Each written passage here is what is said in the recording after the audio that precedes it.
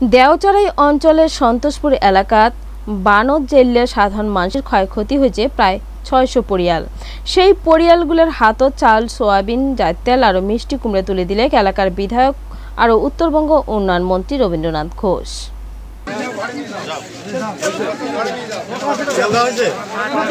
নাটাবাড়ি কেন্দ্রের মাননীয় বিধায়ক রবীন্দ্রনাথ ঘোষ এত বয়স্ক হিসাবে আমাদের মাননীয় বিধায়ক এখানে বন্যা এবং মানে করোনা বিভিন্নভাবে মানুষকে সহযোগিতা করতেছে।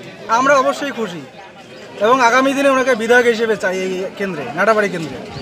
জলজলি, সন্তোষপুর এই সমস্ত এলাকায় সাধারণ মানুষ এখানে বন্যার জল উঠে গেছে, তাই এই সমস্ত এলাকায় ৬০০ পরিবারকে আমরা চাল, সয়াবিন, সর্ষের তেল, পেঁয়াজ, মিষ্টি কুমড়া এই সমস্ত খাদ্য সামগ্রী তাদের হাতে তুলে দেওয়া হবে। আগামীকালও দেওয়া হবে দেওচড়াই অঞ্চলে ওই চুলকানি বাজার, বক্সিরকুটি, ভৈরবেরটারি, আবার ওখানেও কালকে ৫০০ পরিবারকে দেওয়া হবে। আমরা মানুষের সাথে আছি, পাশেই আছি। প্রত্যেক দিন কোথাও না কোথাও আমি আমার বিধানসভা এলাকায় এভাবেই খাদ্য সামগ্রী বিতরণ করে চলছি।